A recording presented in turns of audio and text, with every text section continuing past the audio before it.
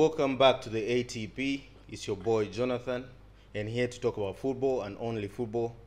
And don't forget to like and subscribe and hit the comment section. And I'm with your boys. Yo, I'm Haji. I'm JQ.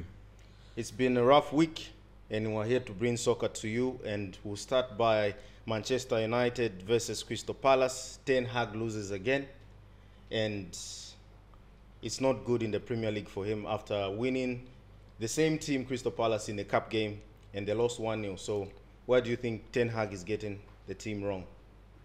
I think for Ten Hag, he needs more and match experience, and he has to play 3 to 4 seasons, and then starts playing well, not playing the way he's playing now, and then. But how did you see the game? Because they dominated Crystal Palace.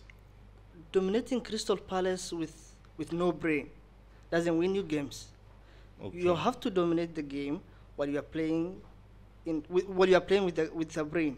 The way he played, I don't think it will give him more wins, or it will give him a productive match in that game. You think United did not put enough effort to win the game? Because I personally think they were unlucky. I know in football they were unlucky because they dominated the play. There were poor finishes or poor choices made from Rashford and guys like that. So I think it was down to the players rather than the playing style in this case. Because they just beat Crystal Palace in the cup game. And they beat for me, I would say, when you allude to the cup game, but the cup and the Premier League. Yeah, it's different. Like it's different competition. You line up, but you would set up differently. Like for the Premier League game, you can come, like a Crystal Palace can come to Manchester United. Okay, they played in Crystal Palace, but you can come to the game for 1 point. Yeah. In the cup, you can maybe go all in or something like that. So you think Manchester United are missing? What do you think Manchester United are missing as a team? Or is it Ten Hag that's getting the formula wrong, or is it the team? Not in that particular game. For me, in general, I've been looking at Ten Hag. Like, Ten Hag has to answer to certain questions at this moment. But in that Crystal Palace game, for me, I like to see perspectives. Like, winning and losing is the ultimate thing.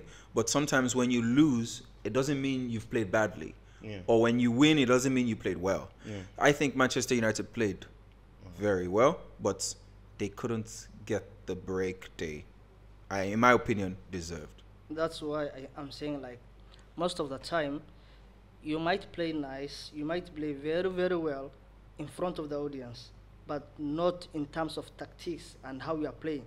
Sometimes you are playing sideways, and you are supposed to play direct. Yeah. Use your number 10s, use your number 8s, use your best players, use your creative players.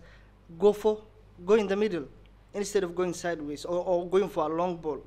If you play a long ball against a team like Crystal Palace, they will easily defeat you. Yeah. They can easily defend your team. Yeah.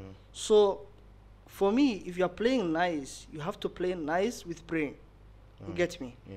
So one of the main reasons why Ten Hag is not ticking the boxes in terms of winning is that the setup. Yeah. You are setting up Manchester United. You're not setting up Ajax. Yeah. So when you're setting up Manchester United and you are playing in the Premier League, you need much more tactical knowledge than just go play. So I would ask use the space. No. I would ask you, do you think Ten Hag is good enough to be coaching Manchester United? I don't think so. That's the main which reason. Which manager out there is good enough right now, if not Ten Hag? If not Ten Hag, taking all the managers that still have the job, let's say United sack Ten Hag, who do you think they get that takes them to the promised land? I like managers who has their own ideas. I like managers who can implement and twist players. Ten Hag came a whole season, he played, he finished the second season is disastrous. The way we are seeing at United now is disastrous. We thought maybe Manchester United will be like +1 in terms of where they were last season. I thought they will do like they will upgrade. Yeah. But now they're not upgrading anymore. They're like, they played 6 matches and they only won 2 matches. Yeah. You get me? Yeah. So that's not an upgrade to me. But if Ten Hag is supposed to do something, he has to change his tactics and the style of play. Anything to add? Okay.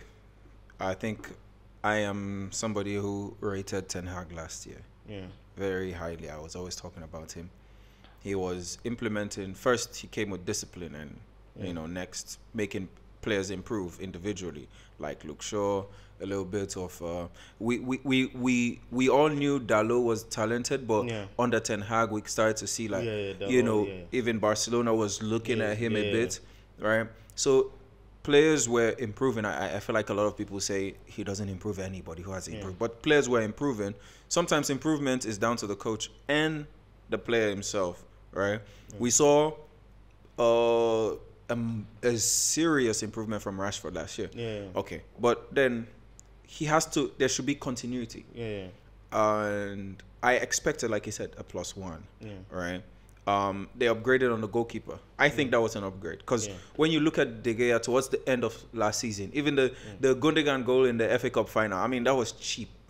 Let's be honest, that was cheap. So, but Onana concedes cheaper goals. To my surprise, because I think Onana is a better goalkeeper United, than De Gea. I think they need to sort out the defense and probably help Casemiro out. But even though the goal was a screamer, it was a screamer. There's nothing they can do about it. There's nothing you can do about it. But they need to improve on the DM with Casemiro, who they pair Casemiro with in Amrabat. Probably when the players get back. They play Amrabat at left back because probably they're having more injuries in that position. Like all the players having injuries. So yeah, that's for Man U. So the next game we had a big upset, and for me it's who do you think City missed the most in their Wolves loss, the 2-1 loss to Wolves? Yeah. For that game, City had lost before the match. Yeah, because City were playing with Bernardo Silva, De Bruyne, and Rodri. Yeah. So when all these 3 players are missing, for them to not concede a goal is highly unlikely. Because everyone will have known that City will either draw or they will lose. Because we know Wolves were so bad. We know Wolves were not very good in the last 5 matches before they played against City. But at Wolves, Guardiola hates. He hates a lot. So who do you think City missed the most in Rodri. Rodri. You think they missed? I think they missed the most. I think they missed KDB than Rodri because they needed the clear chance creation. I think Alvarez, in spite of him scoring the fantastic free kick, he had an underwhelming game because Wolves managed to close him out. But for KDB, he can create from deep and he can find Haaland more. But I think when Alvarez is playing with Haaland, he creates for Haaland, but it's not from deep. It's always close to the edge of the box where KDB can find Haaland or anybody who City is playing with from outside the box. He can bring in that driving pass in and they'll create chances. So for me, I don't think they missed Rodri because I think they controlled the game okay, except that they got the own goal from Diaz, and then the last goal, which was fantastic from the Korean, from the Asian Juan. The Korean guy. Oh, Korean guy. The Korean guy. So that's what I think of the game. How about you? Who do you think City missed? For sure. It's Rodri. For me, without Mbappe at his pump, I think Rodri is the best player in the world.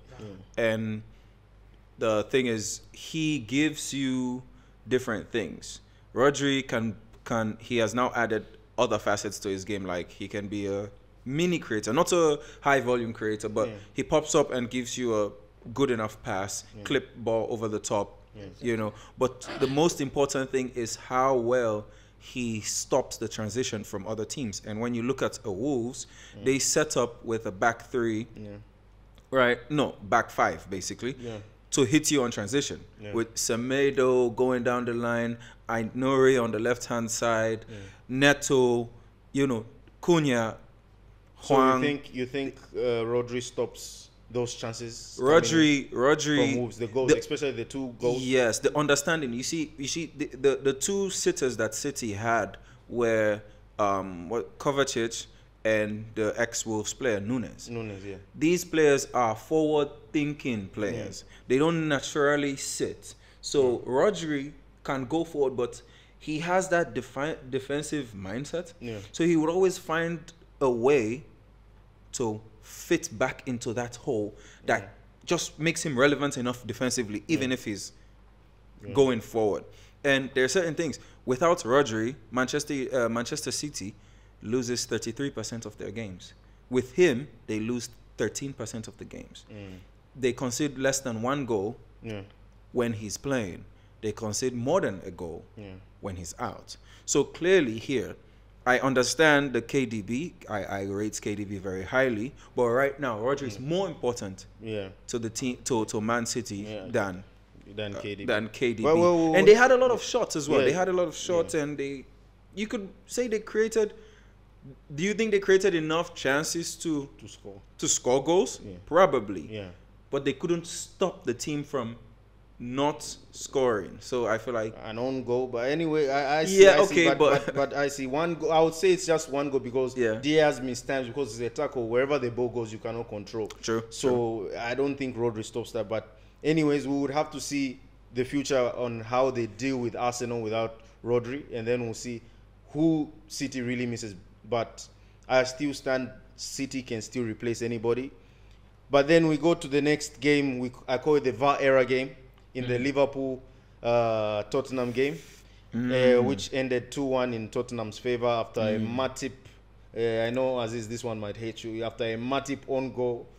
After two men got sent off and Liverpool became like a different team. I like that about Liverpool, where Klopp gives that fighting spirit to the team to keep on pushing, even if you are a man down or 2 men down. Like even without the on goal, if Matip traps that ball and tries to clear it the other way, probably yes, he has tired legs. He's been running for an extra man, so he couldn't find the shape of his legs and it hits the back of the net. I understand, but the way Liverpool played that game, you would see that these guys could actually challenge for the title. Because even in the loss, I think it gives Liverpool belief that they can go for this title because they really took the game to Spurs, even with the man down. So what do you think about that game? May I please go first before he biases? Like our, you know, my fellow pundits will say, I'll try not to be biased. Try. I'll try not to be biased. A lot of Liverpool fans are complaining a lot about yellow card, red card, VAR. The VAR. Listen, Scousers. Yeah? Karma. You know? There's something called karma. I'm a Chelsea fan.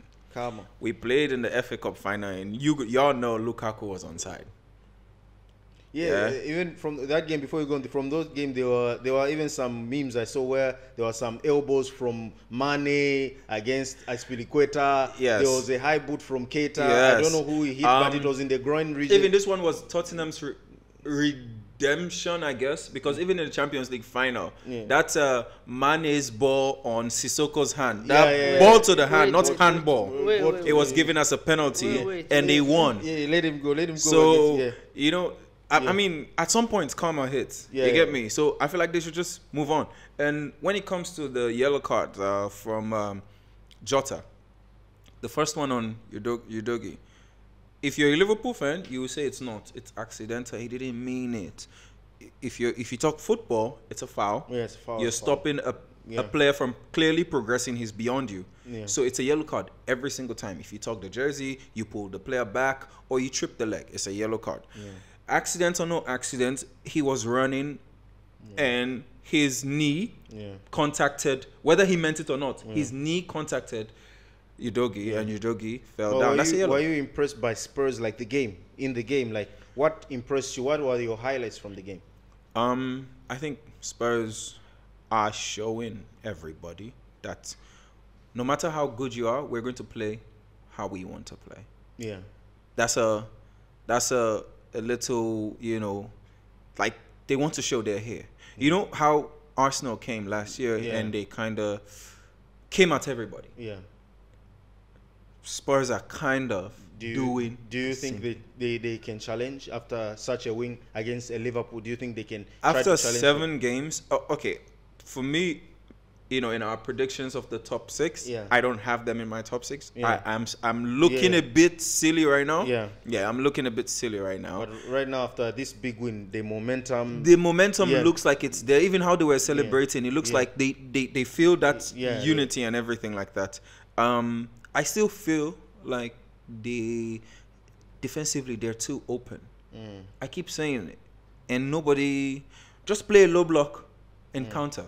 For me, I feel like that's a solution. Yeah, they are going to keep possession. They played so well. I don't think if you want to say, I want to see them against Man City anyway. Yeah, but if you want to counter them like 1v1, I feel like nobody will be able to do it at this moment because they played so well. And Bissouma and Maddison are a madness at the moment. And what's your take from the game? Speaking of this game, you want to cry, right? No, it was actually. He said he wants to vomit. It was. It was a very big task they asked us. Yeah. Because we played only smaller teams so far. Yeah. Except Chelsea. Yeah. First time I'm agreeing. Thank you. Okay. Thank you. So the first challenge was Chelsea. But the rest were just smaller teams. Yeah. Even though we played against Newcastle 10 men and Bournemouth 10 men. Yeah. But this game, every Liverpoolian was looking forward to it. Yeah. And everyone thought like this is the challenge. Let's see what club has. Yeah, let's see what club has and what everyone in Liverpool has, or what these players can do. Yeah, what can do. Yeah, in a proper match. Yeah. So by the time we stepped into the White Hart Lane, now it's London Stadium. Yeah. By the time we stepped in, the match started very well. Yeah. And we were enjoying it, to be honest. Yeah. It was all about full throttle, heavy metal football. Everything was pure Liverpool. So you liked what you saw from Liverpool? Exactly, in the first 20 minutes. Yeah. Then all of a sudden what happened was that a poor decision from the referee. Yeah, the VAR. I refereed a lot of games. I refereed a very competitive matches before in my life before. But that one will never be a red card for me. In the one at Curtis Jones one. Yeah. But for Diego Jota, yes, I can see the first one was a yellow card because it is behind the player. Yeah. The action happened behind the player. And what about the VAR? I'm coming to it. I'm coming to it. But when it comes to Curtis Jones, player stepped on the ball. He couldn't even stop. And then when you are giving a red card, it has to be a very high boot that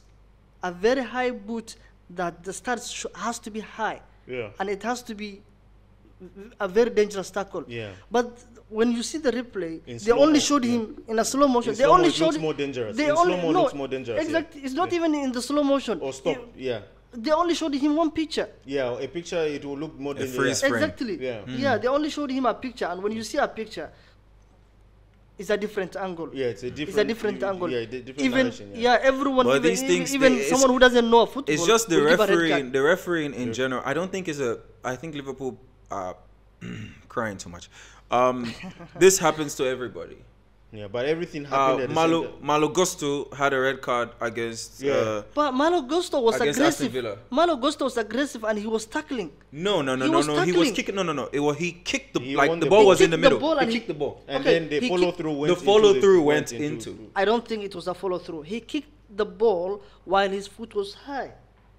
How can you kick the ball is on the ground? How do you kick the ball when your foot is high? You see, I don't know how you see these Liverpool fans. They are so biased. I think that one maybe is a yellow, but coming back. I will take a yellow. We will come to that. Coming back to the decision where we were one man down and Diaz scored a goal. Yeah.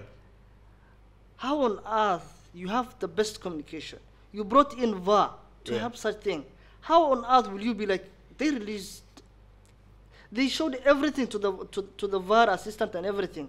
How on earth will you miss out that one? I just saw in the first glimpse, I said, okay, that's a goal. Yeah. Seconds later, even the stadium, they had four big screens. 3 of it were not showing, but the last one was showing even after 5 minutes, it was showing the video. And the ref couldn't even stand and say, what am I seeing? Yo, what are you saying? Because they were talking to each other. Yeah. You get me? Talking to each other. Because there's communication here. How will you miss such one? Don't cry. You can't miss. So from this game, but when it comes to the own goal Matip did, okay, after 1 man down, then another one down, and the goal denied, we fought. Yeah. Liverpool fought for it very well. Do you see Liverpool challenging for the title after? Of course, we will challenge. We will challenge for the title. All right, guys. We got him. We got him. Of course, we will challenge for the title. I didn't say we will win. I didn't say we will win. Okay. I say we will challenge for the title. So next we finally got 1 billion reasons in Poch winning against Fulham. We got the billion worth in a Cole Palmer 45 million player. So how was the mid-table win for a mid-table team? How was it? I will start this one. Yeah. I will start this one. Team like Wolves won 2 matches after 7 matches. Yeah. So it's just like that. Oh, it's just. It's not a surprise. It's not a surprise. It's not about Mikhailo Mudryk, 100 million player, scored a goal. It's 65 million by the way. It is 100 million in terms of. We are not in a foreign exchange or room. You get me? It's 100 million, whatever it costs. Yeah. Okay. So the other one is. So you don't think this is their breakthrough it's not a surprise. game? It's not their breakthrough game. What Pochettino has finally found the formula winning going forward. Whether Colmar plays or Mudryk scores, they played against Fulham, a mid-table. Yeah. And they you want to tell me the results? Fulham versus Arsenal in Emirates.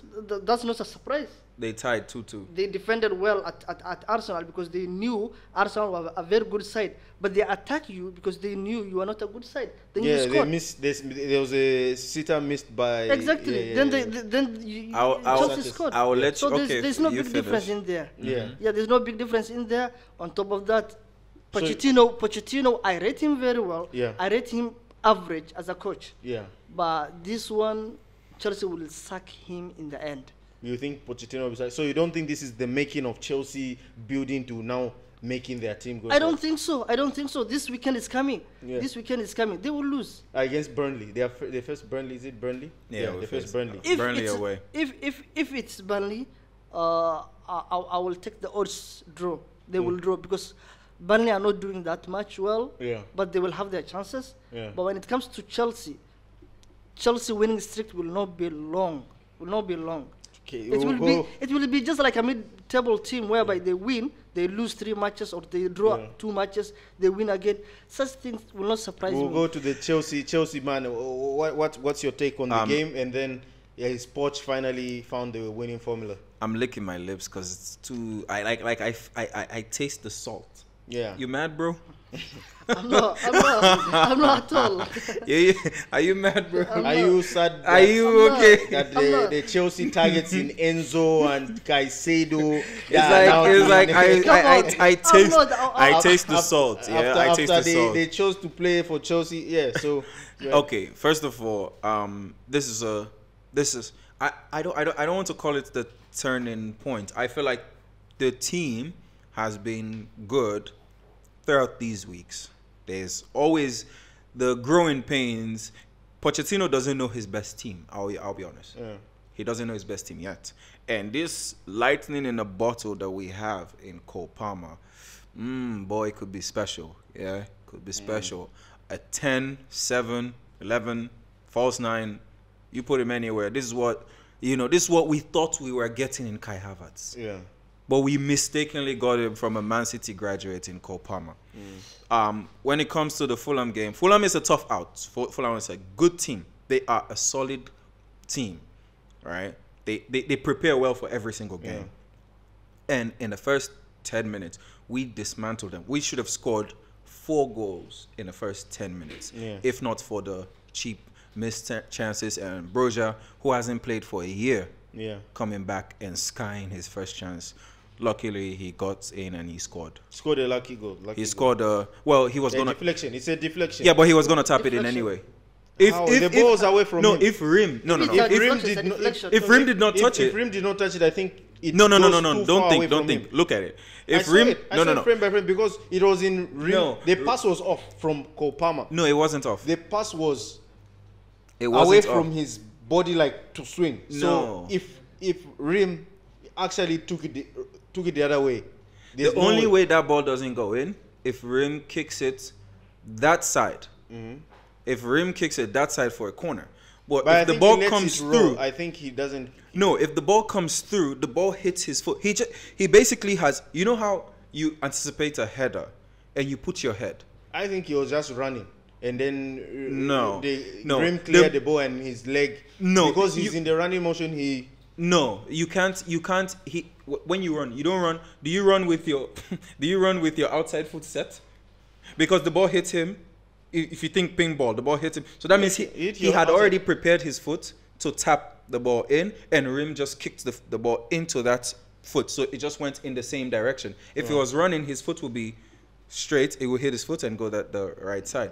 Anyway, Cole Palmer, he has been playing well. Cole Palmer has more key passes in a game than the one they are shouting about, Szoboszlai. But Szoboszlai, he's only started one game.